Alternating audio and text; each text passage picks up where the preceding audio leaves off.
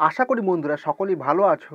আর আমাদের study first Bangla এই চ্যানেলটিতে তোমাদের সকলকে স্বাগত।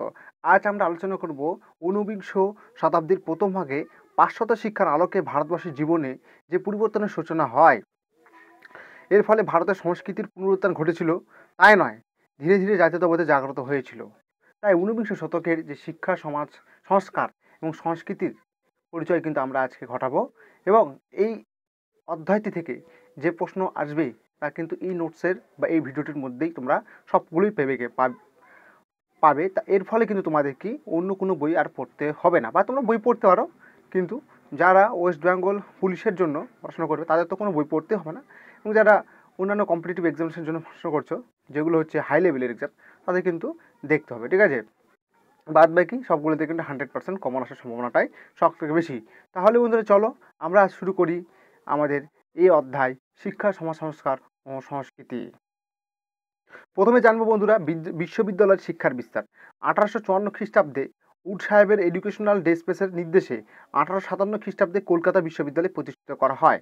তাহলে 1854 খ্রিস্টাব্দে উড সাহেব যে এডুকেশনাল বক্তব্য দেন বা প্রতিবেদন পেশ করেন, তা কিন্তু এডুকেশনাল ডেসপ্যাচ নামে পরিচিত। তাহলে এই হচ্ছে উডের ডেসপ্যাচে কি বলা রয়েছে সেটা কিন্তু তোমাদের জানতে হবে।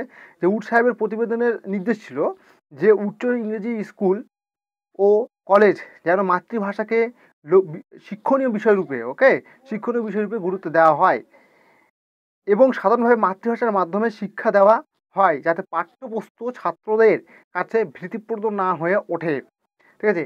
এই সমস্ত কথা কিন্তু 1854 খ্রিস্টাব্দের উডের ডেসপ্যাচে বলা হয়েছিল এবং তারই ফলশ্রুতি বা তার নির্দেশেই কিন্তু 1857 খ্রিস্টাব্দে কিন্তু কলকাতা বিশ্ববিদ্যালয় প্রতিষ্ঠিত হয়। এখানে আরেকটা আমি এখানে বলতে চাই, সেটা হচ্ছে কি হান্টার কমিশন সম্বন্ধে একটু বলে রাখি। হান্টার কমিশন যে 1882 খ্রিস্টাব্দে, ঠিক আছে, গভর্নর জেনারেল রিপন আমলে উইলিয়াম হান্টার কমিশন বা সাহেবের নেতৃত্বে যে শিক্ষা কমিশন গঠিত হয় সেটি কিন্তু হান্টার কমিশন নামে পরিচিত। তবে এই কমিশনের মূল উদ্দেশ্য কী ছিল?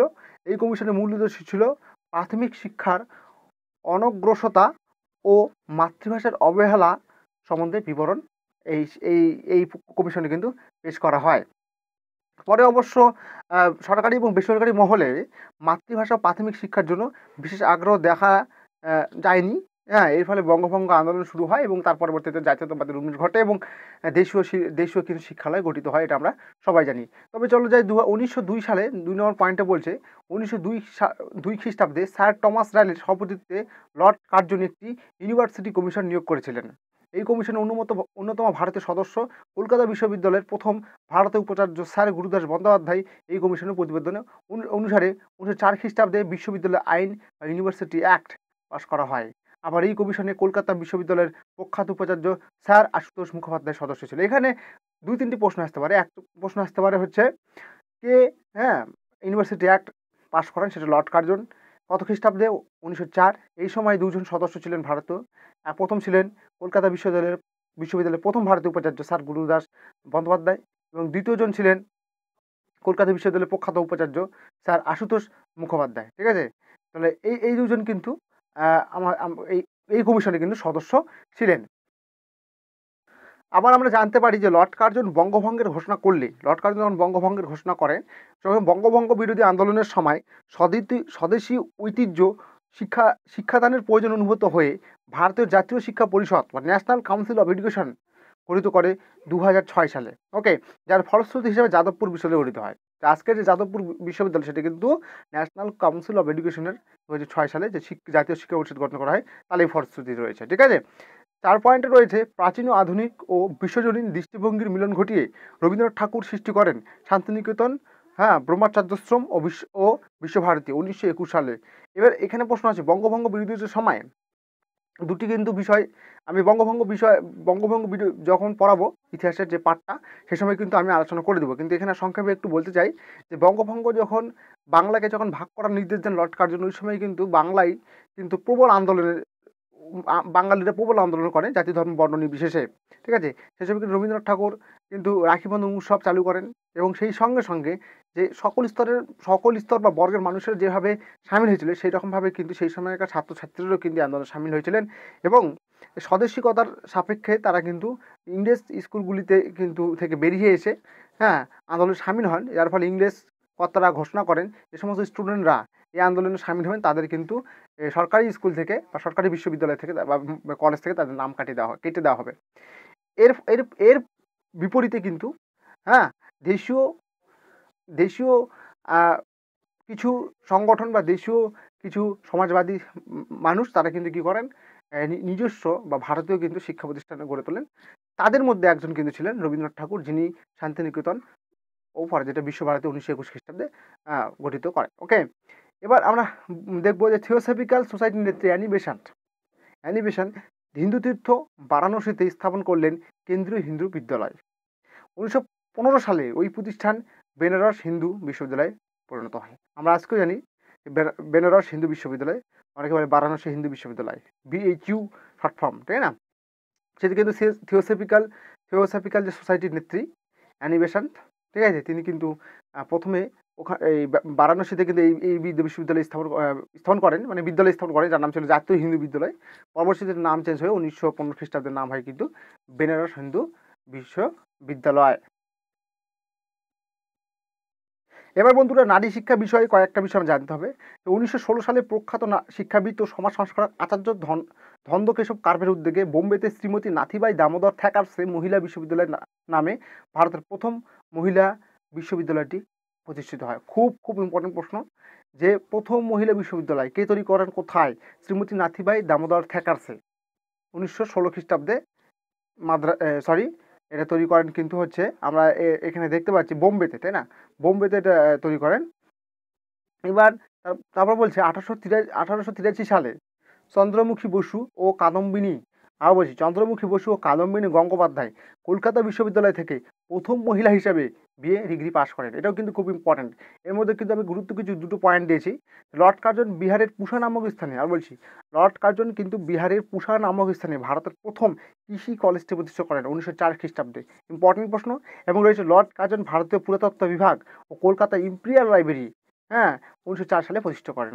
এটাও খুব পুরাতত্ত্ব বিভাগ এবং কলকাতা ইম্পেরিয়াল লাইব্রেরি দুটি লর্ড কার্জন করেন 1904 সালে কিন্তু। এবার আমরা আলোচনা করব বন্ধুরা সমাজের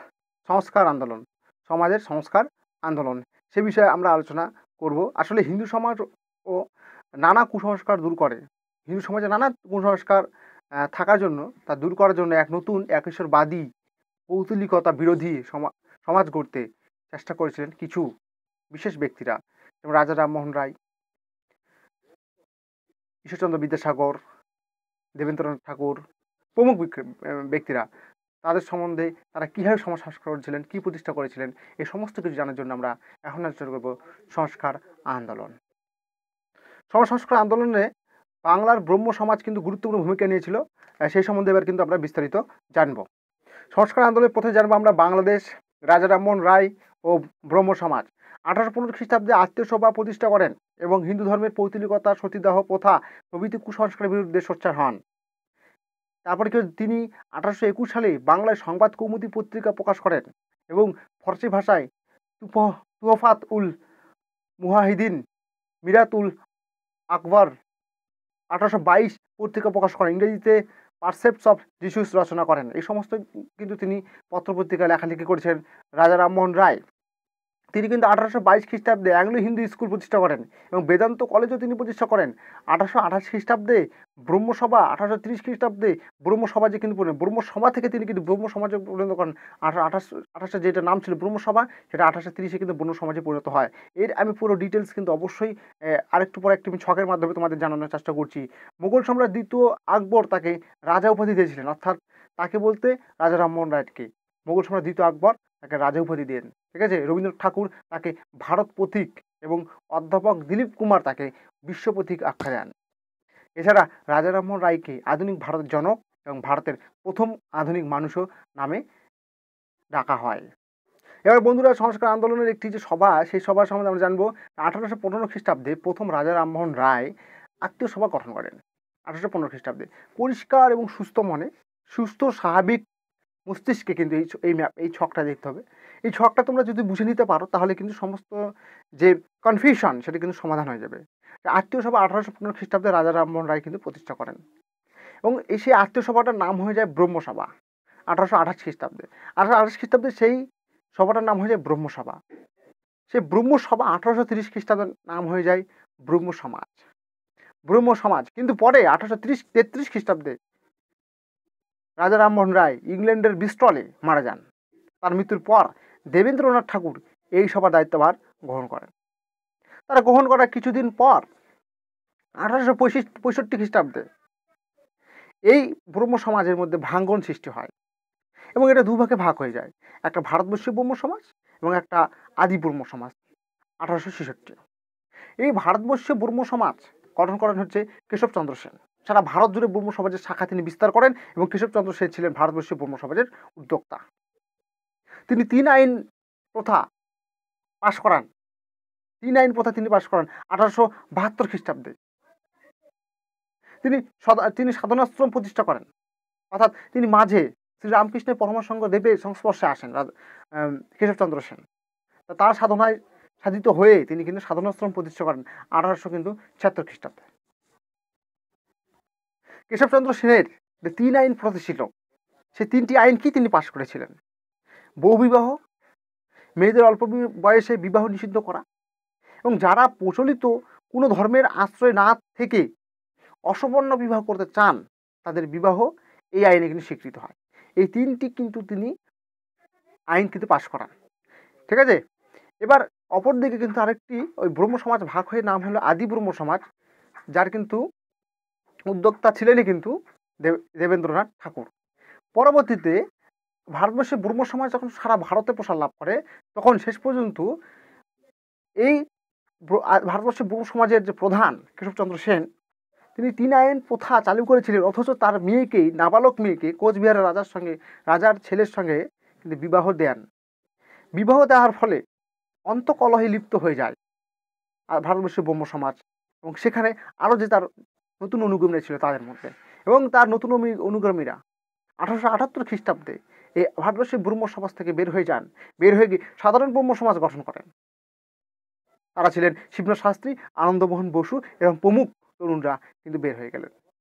তাদের বের হয়ে যাওয়ার একটাই কারণ যে আমাদের ভারতবর্ষীয় ব্রহ্ম সমাজের প্রধান যে উদ্যোক্তা কেশবচন্দ্র সেন তিনি যে আইন পাশ করেছেন সেই আইনের বিরুদ্ধে গিয়ে তিনি তার নাবালক মেয়েকে কিন্তু কোচবিহারের রাজার পুত্রের সঙ্গে কিন্তু বিবাহ দিয়েছেন।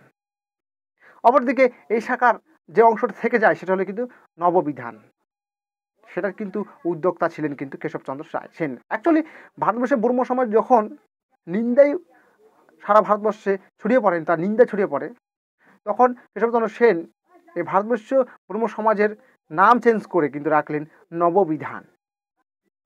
তাহলে বন্ধুরা আমরা এই ছকটার মাধ্যমে পুরো আমরা ডিটেল জেনে নিলাম যে কীভাবে আত্মীয় সভা থেকে ব্রহ্মসভা, ব্রহ্ম সমাজ, ভারতবর্ষের ব্রহ্ম সমাজ এবং আদি ব্রহ্ম সমাজ এবং ভারতবর্ষের ব্রহ্ম সমাজ বিভক্ত হয়ে সাধারণ ব্রহ্ম সমাজ, নববিধান, এই কীভাবে আমরা এই সভাটা বা এই সমাজ সংস্কারক যে আন্দোলনের সভা সেটা কীভাবে বিস্তারিত হলো বা এর কীভাবে পতন ঘটলো, পতনের দিকে এগিয়ে গেল বা ত্বরান্বিত করলো তা কিন্তু আমরা জানলাম। এরপর জেনে নেব কিছু গুরুত্বপূর্ণ পয়েন্ট, যেগুলো খুবই কিন্তু গুরুত্বপূর্ণ পয়েন্ট। যেমন 1 নম্বর পয়েন্টে বলছে মহর্ষি দেবেন্দ্রনাথ ঠাকুর কেশবচন্দ্রকে কিন্তু ব্রহ্মানন্দ উপাধি দিয়েছিলেন। মহর্ষি দেবেন্দ্রনাথ ঠাকুর কিন্তু কেশবচন্দ্রকে ব্রহ্মানন্দ উপাধি দিয়েছিলেন। 2 রাজা রামমোহন রায়কে আমি একটু বললাম যে আধুনিক ভারতের জনক, ভারতের প্রথম আধুনিক মানুষ বলা হয়। রবীন্দ্রনাথ ঠাকুর তাকে বলেছিলেন ভারত পথিক। বন্ধুরা এবার আমরা জানবো ডিরোজিও এবং ইয়ং বেঙ্গল আন্দোলন সম্বন্ধে। ডিরোজিওর অনুগামীরা ডিরোজিয়ান বা ইয়ং বেঙ্গল নামে পরিচিত। তার বিখ্যাত রচনা to India, my native land O the Fakir of জাহাঙ্গীরা তার বিখ্যাত, খুবই ইম্পর্টেন্ট, এবং দ্য ফকির অফ জাহাঙ্গীর খুব ইম্পর্টেন্ট প্রশ্ন। তাকে রেডিক্যাল বা চরমপন্থী বলা হয়। তিনি মানে রেডিক্যাল বা চরমপন্থী ভাবাদর্শে তিনি বিশ্বাসী ছিলেন। তোমরা সেটা অনেকেই। ইয়ং বেঙ্গল আন্দোলনের যে সদস্যরা ছিলেন তাদের মধ্যে যারা ছিলেন তারা হলেন রামতনু লাহিড়ী, রাধানাথ শিকদার, দক্ষিণারঞ্জন মুখোপাধ্যায় এরকম প্রমুখরা ছিলেন। এবং ইয়ং বেঙ্গলের যে আন্দোলন তার উদ্দেশ্য ছিল যে প্রাচ্যের বিরোধিতা করা, উপনিবেশিক সরকার দ্বারা সূচিত পাশ্চাত্যকরণ প্রক্রিয়ার সমর্থনে ব্রাহ্মণ হিন্দু ধর্মের যে গোড়ামি এবং কুসংস্কারের কিন্তু বিরোধিতা করা এবং স্ত্রী শিক্ষা, বিধবা বিবাহ প্রভৃতির সমর্থন করা ছিল এই সংগঠনের কিন্তু প্রধান উদ্দেশ্য। তাহলে বন্ধুরা আমরা জানলাম ডিরোজি এবং ইয়ং বেঙ্গল আন্দোলন সম্বন্ধে। এবার আমরা জানবো পরবর্তী বিষয়। বন্ধুরা এবার আমরা জানবো বাংলার অন্যতম সংস্কারক ঈশ্বরচন্দ্র বিদ্যাসাগর সম্বন্ধে। তাহলে দেখি আমরা কি বলছে। তিনি সংস্কৃত ব্যাকরণের উপক্রমিকা ব্যাকরণ কৌমুদী রচনা করেন। এছাড়া তিনি শিশু শিক্ষার জন্য কিন্তু বর্ণমালা, কথামালা, বোধোদয়, নীতিবোধ, শকুন্তলা, সীতার বনবাস, ভ্রান্তিবিলাস রচনা করেন। এই ভ্রান্তিবিলাস প্রশ্নটা অনেকবার আছে পরীক্ষা আসে যে ভ্রান্তিবিলাস এই গ্রন্থটি কে রচনা করেন। এই ভ্রান্তিবিলাস গ্রন্থটি রচনা করেন ঈশ্বরচন্দ্র বিদ্যাসাগর। এটা কিন্তু অর্থাৎ তোমাদের কিন্তু সবগুলোর নামে মনে রাখার একটু চেষ্টা করতে হবে যে বর্ণমালা, কথামালা, বোধোদয়, নীতিবোধ, শকুন্তলা, সীতার বনবাস এবং ভ্রান্তিবিলাস। বিদ্যাসাগরের সহযোগিতা লর্ড ডালহৌসি 1856 খ্রিস্টাব্দে, খুবই ইম্পর্টেন্ট কিন্তু, বিদ্যাসাগরের সহযোগিতা লর্ড ডালহৌসি 1856 খ্রিস্টাব্দে বিধবা বিবাহ আইন কিন্তু পাশ করান। রবীন্দ্রনাথ ঠাকুর এই ভীরুদ্দেশে তিনি একমাত্র পুরুষ সিংহ কথাটি বলেছিলেন। রবীন্দ্রনাথ ঠাকুর বিদ্যাসাগরকে বলেছিলেন এই ভীরুর দেশে, বিদ্যাসাগরকে দেখে বলেছিলেন বা বিদ্যাসাগরের কে উল্লেখ করে বলেছিলেন এই ভীরুর দেশে তিনি একমাত্র পুরুষ সিংহ। মাইকেল মধুসূদন দত্ত তাকে বলেছিলেন করুণার সাগর। তাহলে ঈশ্বরচন্দ্র বিদ্যাসাগরকে মাইকেল মধুসূদন দত্ত বললেন করুণার সাগর। এবং তিনি ছিলেন মধ্যপন্থা, না চরমপন্থী না নরমপন্থী, মানে যা চরমপন্থী না অর্থোডক্স না হচ্ছে রেডিকাল প্রগতিশীল, দুটোর মাঝেই তিনি ছিলেন।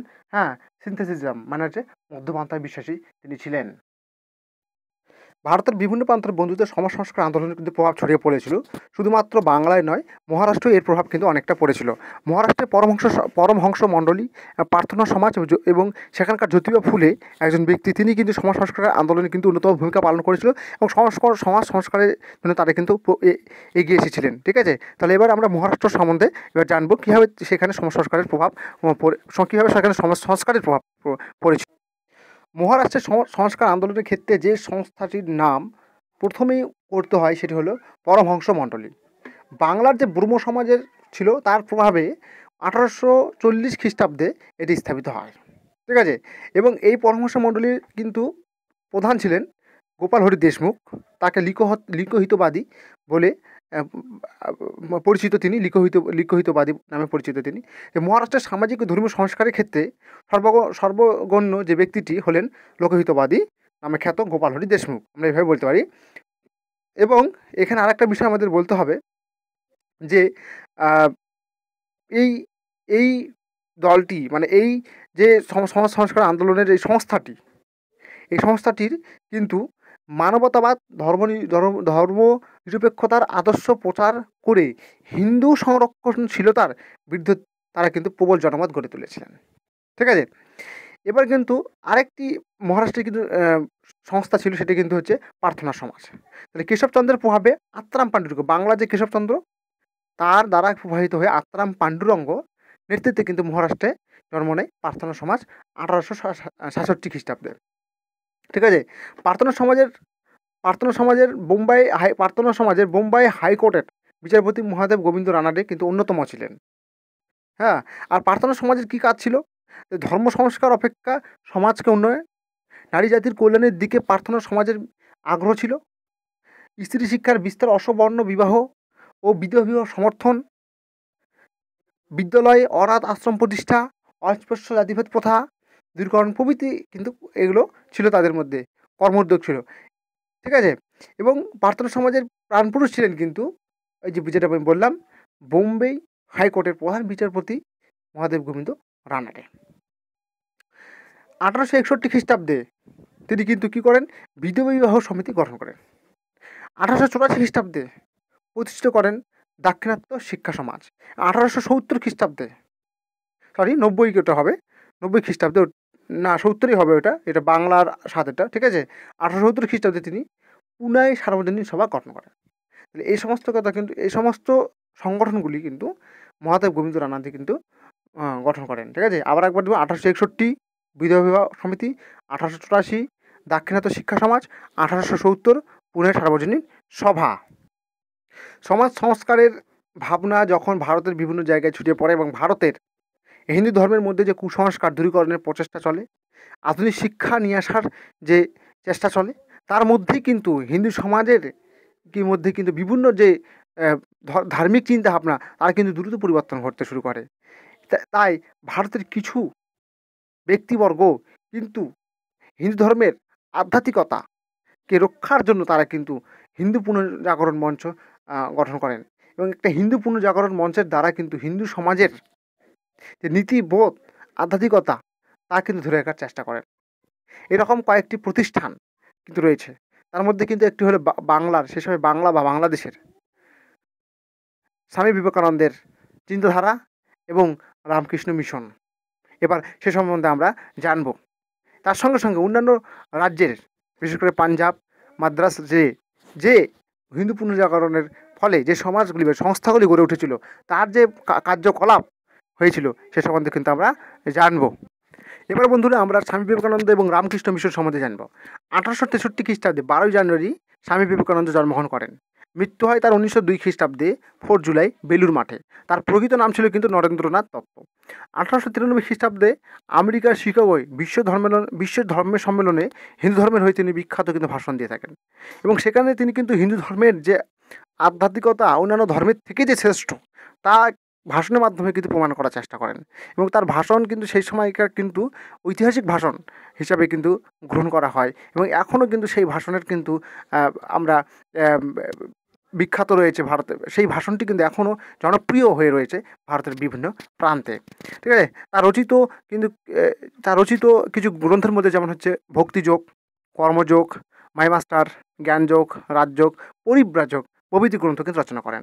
পরিব্রাজকটা কিন্তু আসে, পরিব্রাজক গ্রন্থটি কার লেখা এটা কিন্তু বলতে হবে যে স্বামী বিবেকানন্দের লেখা। তিনি 1897 খ্রিস্টাব্দে কিন্তু রামকৃষ্ণ মিশন প্রতিষ্ঠা করেন। অর্থাৎ তিনি কিন্তু রামকৃষ্ণ পরমাসঙ্গ দেবের কিন্তু সংস্পর্শে এসেছিলেন। মা কালীর যিনি কিন্তু হচ্ছে একজন ভক্ত, এই তার সংস্পর্শে আসার পর কিন্তু 1897 খ্রিস্টাব্দে কিন্তু স্বামী বিবেকানন্দ রামকৃষ্ণ মিশন প্রতিষ্ঠা করেন। বিবেকানন্দের মৃত্যুর পর তার শিষ্যা ভগিনী নিবেদিতা, তিনি ছিলেন আয়ারল্যান্ডের একজন আইরিশ তিনি শিষ্যা বিবেকানন্দের যে চিন্তাধারা বা হিন্দু ধর্মের প্রতি তিনি আকৃষ্ট হয়ে কিন্তু ভারতে আসেন। তিনি কিন্তু অ্যাগ্রেসিভ হিন্দুইজম কথাটির মাধ্যমে দেশের হিন্দুত্বের বাতাবরণ তৈরি করেন। অর্থাৎ তিনি বলেছেন কি অ্যাগ্রেসিভ হিন্দুইজম, এই কথাটি কিন্তু ব্যবহার করেছেন। এটা পরীক্ষা অনেক সময় আসে যে অ্যাগ্রেসিভ হিন্দুইজম কথাটি কে ব্যবহার করেছিলেন, তাহলে লিখতে হবে ভগিনী নিবেদিতা। কিছু গুরুত্বপূর্ণ টপিক রয়েছে এখানে। যতমত ততফাৎ, এই কথাটা কিন্তু কে বলেছিলেন? রামকৃষ্ণ পরমহংসদেব। তার লোকমাতা নিবেদিতার নামে কে? লোকমাতা নিবেদিতা এই কথাটি কে বলেছিলেন? শঙ্করী প্রসাদ বসু। লোকমাতা নিবেদিতা শঙ্করী প্রসাদ বসু এই কথাটি বলেছিলেন ভগিনী নিবেদিতাকে। ঠিক আছে বন্ধুরা, তাহলে চলো এবার পরের টপিক আমরা ভারতের যে সমস্ত হিন্দু পুনর্জাগরণ সংস্থা গড়ে উঠেছিল তার মধ্যে অন্যতম হলো আর্য সমাজ, যেটা পাঞ্জাবে গড়ে উঠেছিল। ঠিক আছে, 1875 সালে বোম্বেতে আর্য সমাজ কিন্তু প্রতিষ্ঠিত হয়। পরবর্তীতে প্রধান কার্যালয় কিন্তু হয় লাহোরে। এটা পরীক্ষায় খুব আসে যে প্রথম প্রতিষ্ঠিত হয় কোথায়? 1875 খ্রিস্টাব্দে বোম্বেতে। পরবর্তীতে এর প্রধান কার্যালয় কোথায় স্থাপিত হয়? লাহোরে। এই সংগঠনের প্রধান প্রতিষ্ঠাতা ছিলেন কিন্তু স্বামী দয়ানন্দ সরস্বতী। তার কণ্ঠেই প্রথম উচ্চারিত হয় হিন্দু পুনর্জাগরণের বাণী। ওকে, আর্য সমাজের মূল আধার ছিল বেদ। তার বিখ্যাত উক্তি ছিল গো ব্যাক টু বেদ, মানে বেদে ফিরে যাও। ঠিক আছে, তিনি কিন্তু বলেছিলেন প্রথম যে বেদে ফিরে যাও। তার রচিত কিছু গ্রন্থ রয়েছে, শতার্থ প্রকাশ ও বেদভাষ্য, এই দুটি ঐতিহাসিক গ্রন্থ কিন্তু তার। ঠিক আছে, অর্থাৎ স্বামী দয়ানন্দ সরস্বতী কিন্তু রচনা করেন। তিনি শুদ্ধি আন্দোলন শুরু করেছিলেন। অর্থাৎ যে সমস্ত হিন্দু ধর্মের মানুষেরা বিভিন্ন কারণে অন্য ধর্মের মধ্যে ধর্মান্তর করেছিলেন তাদেরকে যাতে আবার হিন্দু ধর্মে ফিরিয়ে নিয়ে আসা যায়, এই জন্য তিনি কী করেছিলেন? শুদ্ধি আন্দোলন শুরু করেছিলেন। অপরদিকে 1883 খ্রিস্টাব্দে স্বামী দয়ানন্দের মৃত্যুর পর লাল হংসরাজ, পণ্ডিত গুরুদত্ত ও দেশপ্রেমিক লালা রাজপথ রায় স্বামী শ্রদ্ধানন্দের অপর নাম কিন্তু লালা মুন্সিরাম। ওকে, আমি ব্র্যাকেটের মধ্যে লিখে দিয়েছি কিন্তু। এবার এই যে কথাগুলো দিলাম, অর্থাৎ এই যে আমি নামগুলো বললাম, এই নামগুলো কিন্তু তার কিন্তু শিষ্য স্বামী দয়ানন্দ সরস্বতীর। তবে পরবর্তীতে কিন্তু লালা হংসরাজ দয়ানন্দ ইঙ্গ বৈদিক কলেজ লাহোরে প্রতিষ্ঠা করেন, এবং স্বামী শ্রদ্ধানন্দ গুরুকুল বিদ্যালয় প্রতিষ্ঠা করেন হরিদ্বারে। ঠিক আছে, এবার খালসা কলেজ বা আকালি আন্দোলন কিন্তু পাঞ্জাবে হয়েছিল। এই আকালি আন্দোলন কেন হয়েছিল সেটাও একটা ঐতিহাসিক ব্যাপার। তবে আমি বলে রাখি প্রথমে, 1920 খ্রিস্টাব্দে কিন্তু আকালি আন্দোলন শুরু হয়। 1922 খ্রিস্টাব্দে শিখ গুরুদান আইন প্রবর্তিত হওয়ার ফলে কিন্তু এই আন্দোলন কিন্তু থেমে যায়। তবে এই আন্দোলন কেন শুরু হয়েছিল সেটা অনেকটা আমাদের জানা দরকার। চলো একবার তাহলে আমরা জেনে নিই। তাহলে বন্ধুরা, আকালি আন্দোলনের বিষয়টি কি সেটা একবার যদি আমি জানতে চাই, তাহলে বলতে হবে আমাকে যে আকালিদের লক্ষ্য ছিল শিখদের ধর্মীয় গুরুদ্বারগুলিকে দুর্নীতি মুক্ত করে সেখানে প্রকৃত ধর্মীয় পরিবেশের সৃষ্টি করা। এই উদ্দেশ্যে শিখ জনগণ 1921 খ্রিস্টাব্দে আকালি আন্দোলনে অংশ নিয়ে মহান্তদের বিরুদ্ধে সত্যগ্রহ আন্দোলনে সামিল হন। কিন্তু সরকার পক্ষ মহান্তদের পক্ষ নিলে এই আন্দোলন সরকার বিরোধী আন্দোলনে পরিণত হয়। অবশেষে সরকার বাধ্য হয়ে 1922 খ্রিস্টাব্দে শিখ গুরুদ্বার আইন পাশ করিয়ে দুর্নীতিগ্রস্ত মহান্তদের অপসারণ করে। এর ফলে এই আন্দোলন কিন্তু ধীরে ধীরে সমাপ্তির পথে এগিয়ে যায়। তাহলে এটাই ছিল কিন্তু অকালি আন্দোলন বা আকালি আন্দোলন। ওকে বন্ধুরা, এবার যাব পরবর্তীতে। তোমাদের মনে রাখার জন্য এই পিকচারটি বা ছবিটি কিন্তু আমি নিয়েছি, কারণ হচ্ছে এটা হচ্ছে পাঞ্জাবের অমৃতসরের কিন্তু স্বর্ণ মন্দির, ঠিক আছে, যেটা কিন্তু শিখ ধর্মাবলম্বীদের একটা গুরুদ্বার বলা যেতে পারে। হ্যাঁ, স্বর্ণ মন্দির এটা কিন্তু খুব সুন্দর। এই ছবিটি কিন্তু এই মানে শিখদের ধর্ম আন্দোলন মানে আকালি আন্দোলনের সঙ্গে সাময়িকভাবে এটা জড়িত, তার সাপেক্ষে কিন্তু এই পিকচারটি আমি নিয়েছি। সমাজ সংস্কার ও হিন্দু পুনর্জাগরণের ভাবধারা কিন্তু সারা ভারতের মতো মাদ্রাজেও কিন্তু ছড়িয়ে পড়েছিল। আর মাদ্রাজের উল্লেখযোগ্য একটি সংস্থা হলো থিওসফিক্যাল সোসাইটি। তাহলে বন্ধুরা, জানা যাক থিওসফিক্যাল সোসাইটি কী এবং তিনি কী কাজ করেছিলেন ভারতে সেই বিষয়ে। মাদ্রাজের থিওসফিক্যাল সোসাইটি সম্বন্ধে জানব। কিন্তু এই থিওসফিক্যাল সোসাইটি প্রতিষ্ঠিত করেছিলেন মাদাম ব্লাভাটস্কি ও কর্নেল অলকট 1875 খ্রিস্টাব্দে মার্কিন দেশে, অর্থাৎ আমেরিকা যুক্তরাষ্ট্রে কিন্তু মূলত থিওসফিক্যাল সোসাইটির প্রতিষ্ঠা হয়েছিল। মাদাম ব্লাভাটস্কি ও কর্নেল অলকট 1875 খ্রিস্টাব্দে। কিন্তু ভারতের এই প্রথম থিওসফিক্যাল সোসাইটির একটি শাখা খোলে মাদ্রাজের উপকণ্ঠে অ্যাডিয়ার। এই সোসাইটির কিন্তু প্রাণপুরুষ ছিলেন অ্যানি বেসান্ত। তিনি কাশী কেন্দ্রীয় হিন্দু বিদ্যালয় গঠন করেন। এই বিদ্যালয় পরবর্তীতে 1915 খ্রিস্টাব্দে বেনারস হিন্দু বিশ্ববিদ্যালয়ে পরিণত হয়। তারা একটি পত্রিকা প্রকাশ করতেন এই অ্যানি বেসান্ত, সেটার নাম হচ্ছে থিওসফি, এটা কিন্তু ইংরেজি ভাষায় প্রকাশিত করা হতো। হ্যালো বন্ধুরা, এবার আমরা জানবো গুরুত্বপূর্ণ কিছু পয়েন্ট যেটা তোমাদের মনে রাখতে হবে। দক্ষিণ ভারতের বিদ্যাসাগর কাকে বলা হয়? বীর সালিঙ্গমকে। পশ্চিম ভারতের ধর্ম সংস্কারের আন্দোলনের জনক কে? গোপাল হরি দেশমুখ। ইন্ডিয়ান মিরর পত্রিকাটির সম্পাদক কেশবচন্দ্র সেন।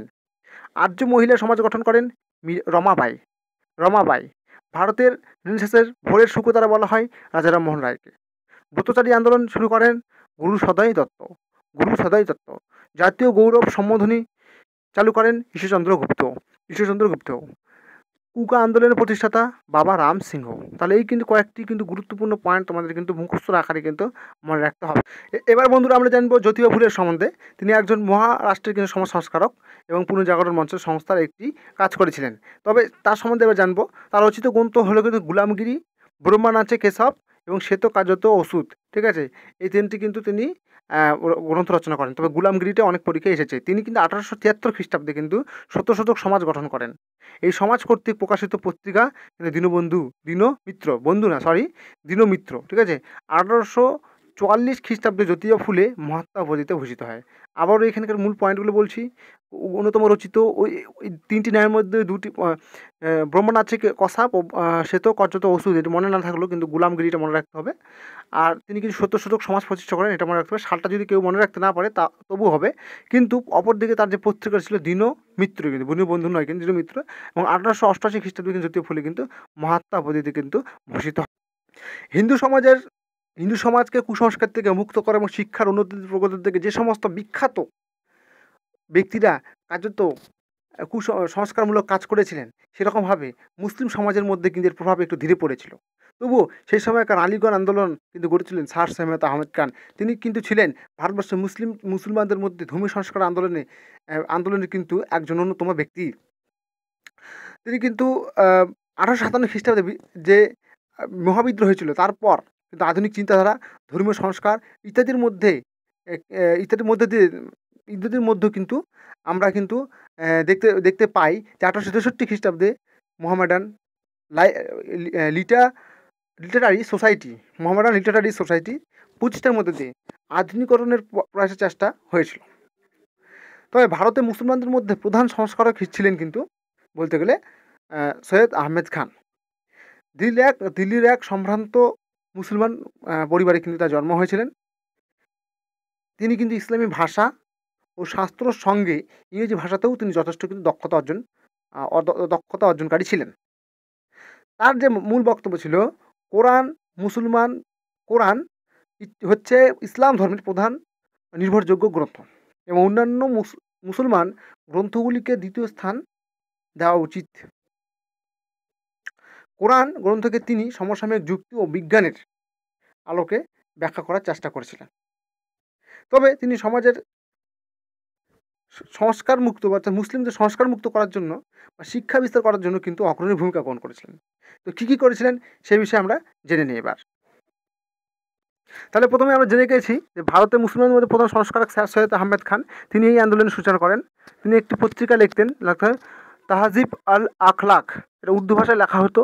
তিনি প্রতিষ্ঠা করেছিলেন 1875 খ্রিস্টাব্দে আলিগড় অ্যাংলো ওরিয়েন্টাল কলেজ। আর বলছি 1875 খ্রিস্টাব্দে তিনি প্রতিষ্ঠা করেছিলেন আলিগড় অ্যাংলো ওরিয়েন্টাল কলেজ, যেটা 1920 খ্রিস্টাব্দে নাম হয়ে যায় আলিগড় মুসলিম বিশ্ববিদ্যালয়, যেটা এখন অবস্থিত ভারতে। এর প্রবক্তা দ্বিজাতি তত্ত্বের প্রবক্তা কে ছিলেন?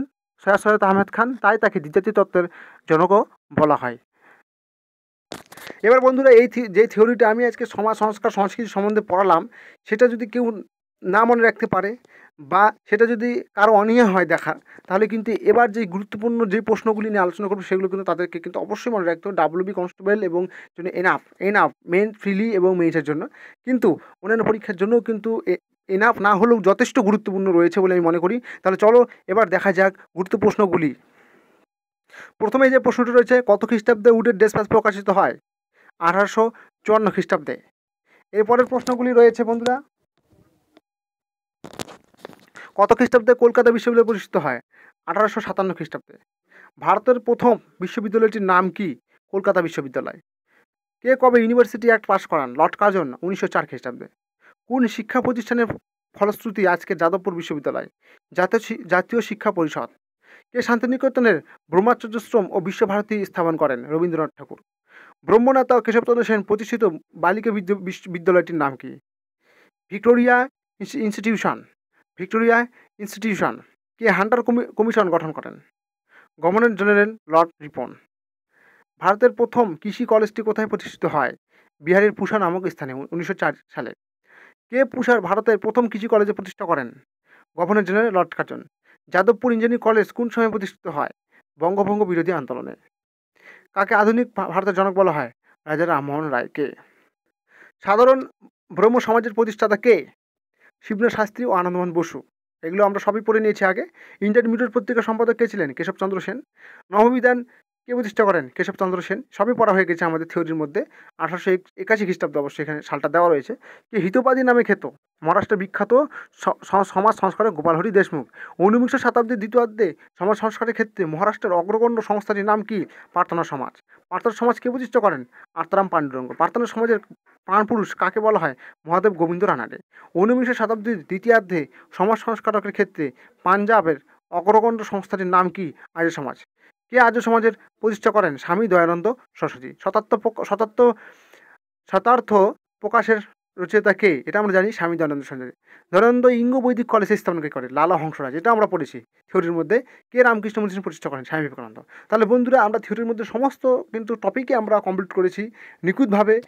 এই থিওরিটা তোমরা যদি নোট আকারে পড়ে নাও, তাহলে আমি মনে করি সমাজ সংস্কারক এই অধ্যায়টি থেকে কোনো রকম কিন্তু প্রশ্ন তোমাদের ছাড়া যাবে না। বা পরীক্ষায় তোমরা ছেড়ে আসবে না, সমস্ত প্রশ্নের উত্তর কিন্তু দিতে পারবে।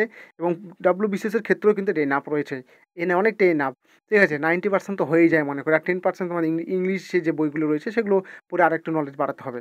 তবে তোমাদের যদি এই ভিডিওটি ভালো লাগে তো লাইক করবে, খারাপ লাগলে ডিসলাইক করবে এবং সাবস্ক্রাইব অবশ্যই করবে। সাবস্ক্রাইব পাশে কিন্তু যে বেল আইকনটি থাকবে সেটা কিন্তু ক্লিক করতে হবে, নাহলে কিন্তু আমাদের নোটিফিকেশন, যখনই আমি কিন্তু ভিডিও আপলোড করবো তখনই নোটিফিকেশন কিন্তু তোমাদের কাছে পৌঁছাবে না। তাই অনুরোধ বন্ধুরা, তোমরা কিন্তু অবশ্যই সাবস্ক্রাইব করবে। এবার এবং যে সমস্ত ছেলেরা আছে যারা কিন্তু কোচিং নিতে পারছে না তাদেরকে তোমরা কিন্তু বলে তাদেরকে হেল্প করতে পারো, যে এই চ্যানেলটি তুমি দেখো, তুমি অনেক কিছু শিখতে পারবে। তাহলে আজকে মতো এখানে বন্ধুরা, নমস্কার এবং জয় হিন্দ।